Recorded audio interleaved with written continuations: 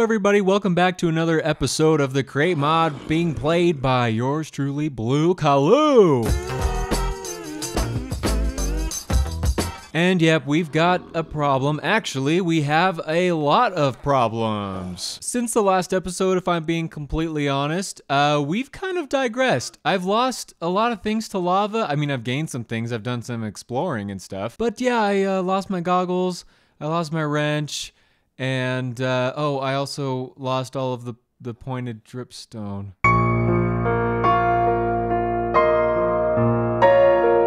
Not to mention, we still have this mess right here, all these unorganized chests. These are slightly organized, but these unorganized chests, and there's more just all over the place. Those over there.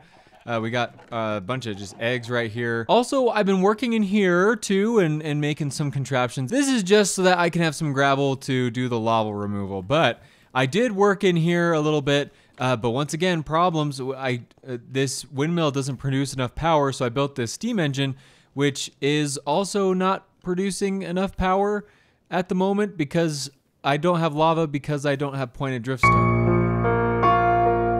Problems, problems, problems. But you probably caught this building over out of the corner of your eye as I've been running around here. This will be a huge solution for our storage issue. I'm really excited to move all of that in there. And can you guess what it is?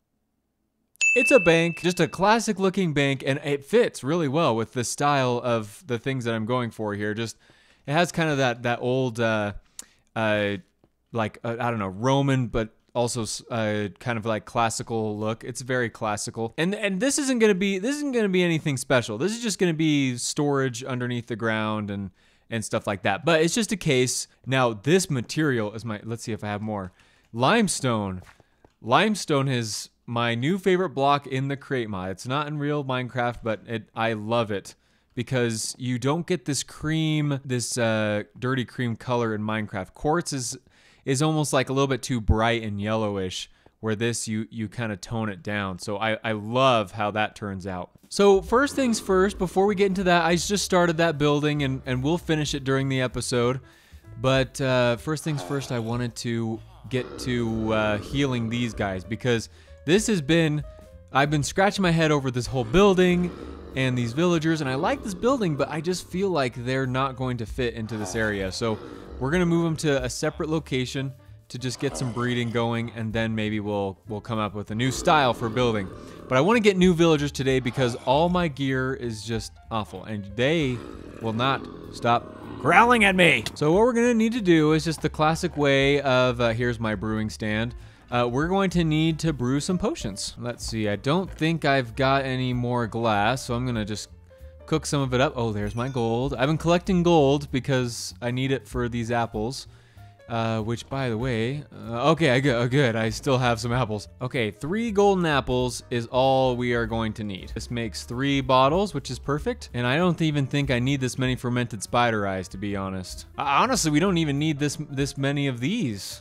So that's perfect. We'll have everything we need, yes. All right, there's our splash potions. Yes, local brewery. Yes, we'll have to do a brewery here. I think maybe like a bakery and brew or something. I don't know. This is going a lot faster than I thought already, which is good because that never happens. I'm gonna just build a barrier so that these guys don't get splashed, hopefully. I know. It's frustrating to be sick. Okay, if I throw that right there, I think that gets all of them.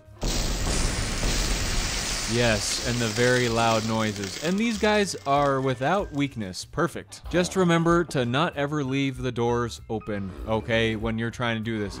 And hey, we'll get good trades too out of these guys. That's good. I'm just gonna leave these in this chest right here just in case we need them, because of course these chests are very well organized. Now, while they're healing up, let's go ahead and build them a little breeder. Oh yeah, I've been testing stuff too.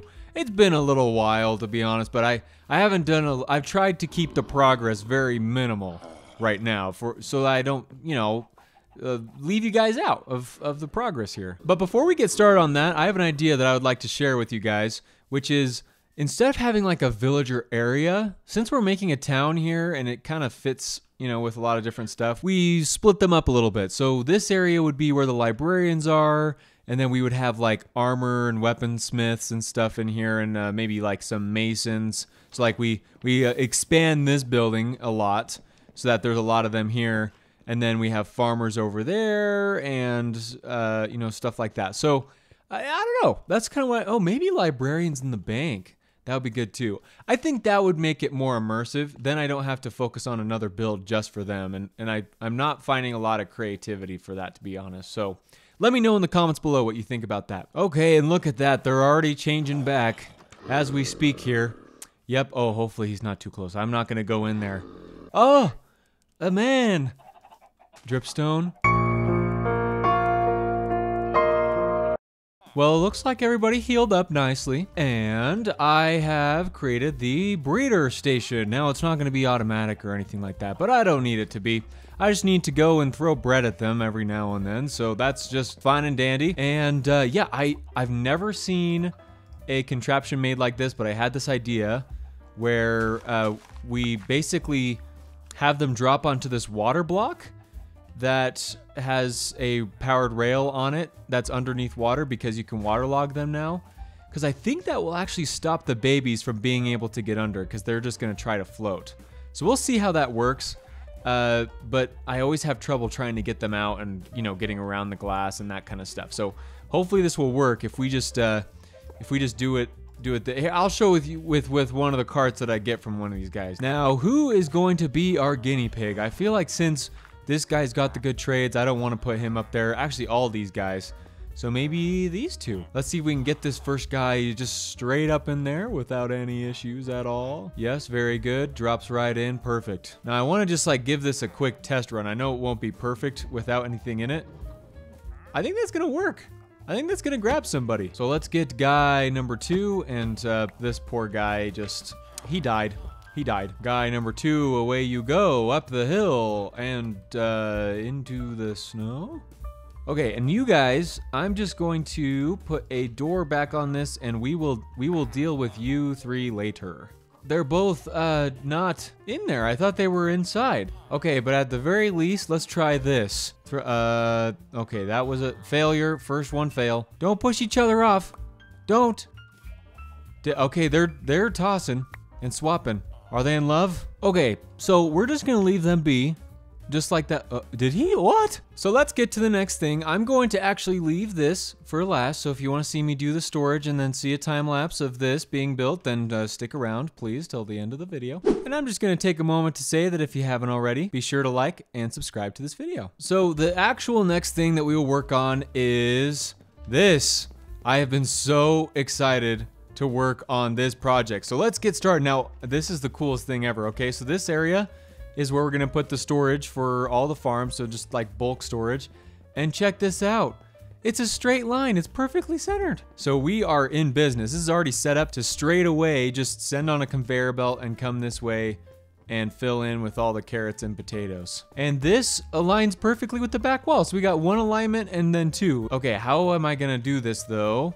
I'm just gonna dig out a little bit more area that I can work with. So I've got a line coming from here, going this way, and we don't particularly need these to go super fast. So it's okay if it's just kind of gonna roll along because we don't really get a lot of produce super quick. So we'll not worry about that. So I actually just realized that we don't need to raise this at all because we can just have that plop everything straight down onto the conveyor belt to go this way. So same with this one, we can just have it drop straight on, and then that means that our conveyor belts can both be at the same height. Yep, just like that, it's working. Just slowly bringing the carrots into the system. All right, here we have it. So I created a device to put everything that's coming off of all of the conveyor belts all up into the chute that goes up and then goes across these filters and then drops down into these chests. So now we have bulk storage for all of this. Now let's see if this is gonna work. We just gotta throw on our mechanical belt. And it should be dropping.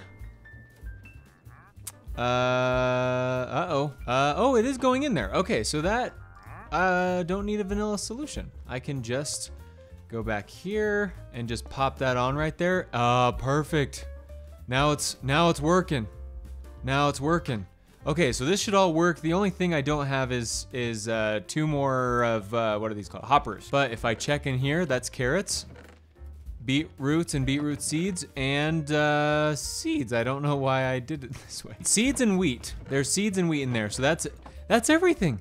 That means this whole thing is working. So now I can just get rid of all the stuff that's in my inventory. Now that this is all done and dusted, let's move on to the workshop upstairs. I'm thinking multiple levels. So most of the stuff that I want to have is going to just be down here. Easy access, like stuff like this that I just want to like throw some, you know, iron or zinc or copper onto, get it either smashed or mixed or grinded or whatever. I want to have all of this down here on the main level. I might keep it like towards the center and just like rebuild some of this a little bit, but we'll see about that. And talking about the aesthetics, this is the style that I was kind of thinking to just keep going with the dark oak and then do something kind of like this. I really like these walls, are really, really cool. And then we can put pipes on top of them, and look at that.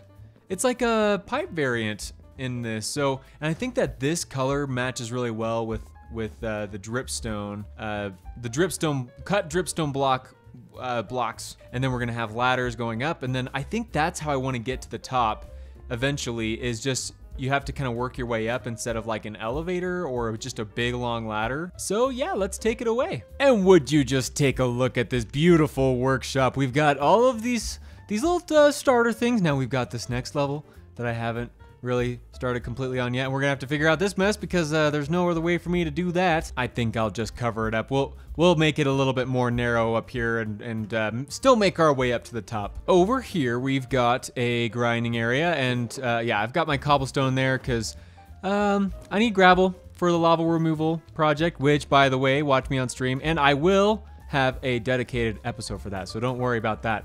And here's our mixer, which there's nothing in here right now, but it automatically goes out here. So if I put in the zinc and the copper, then yeah, it'll mix it automatically. Over here we've got our smasher, and I set up 2 just, you know, just in case we need to. And this goes pretty quick. Let's see if I got anything to smash in there. I'll show you with these copper sheets. See, boom. You see that?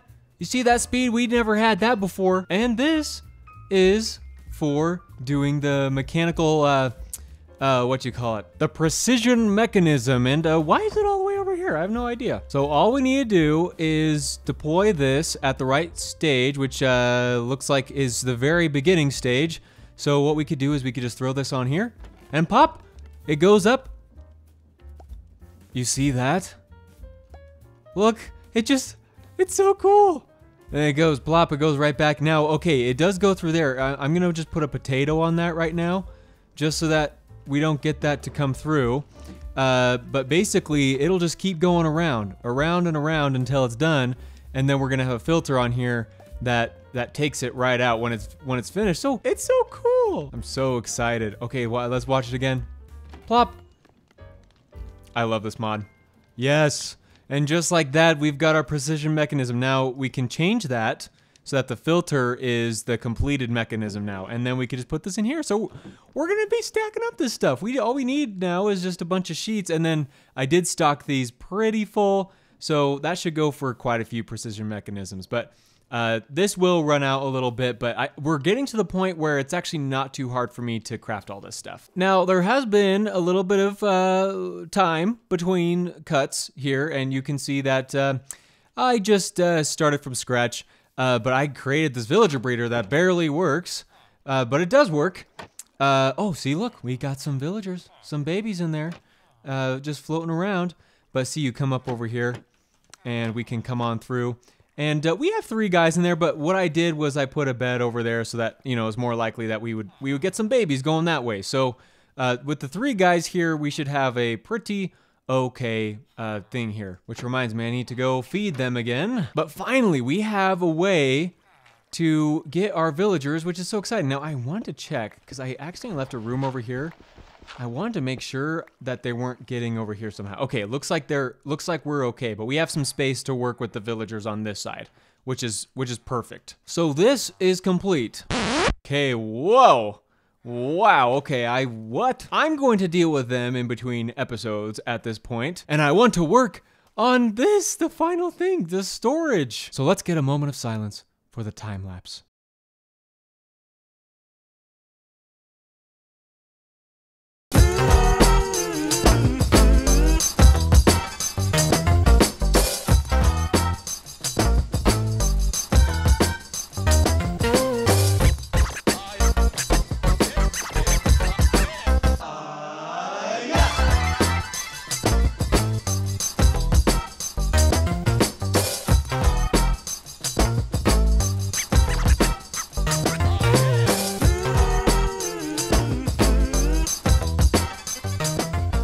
Look at this beautiful building we have created, and I have no idea where he came from. And something kind of funny happened to me while I was doing the time lapse. Hello. Where'd you sail in from? Wait, if I go like this. He doesn't have the ability to look straight at me. Not unless I'm right there, but I didn't know that was a thing. Anyway, let's take a look inside. It's empty. Just kidding, there's something down here. Look at all the storage, it's so good. Finally, I have something that looks somewhat organized. And this room is pretty much complete, except for this. This is gonna be, of course, our enchanting area. And now that we have the storage, I am going to take care of the storage in between episodes. Yay. So guys, that'll do it for today's episode. Thank you so much for watching. And we got a lot done today. The villagers over there, even though that little thing didn't work out, that's okay. We have a bank, a vault for all our stuff, and of course, our workshop way over there in the distance. And I'm so excited for next episode, guys.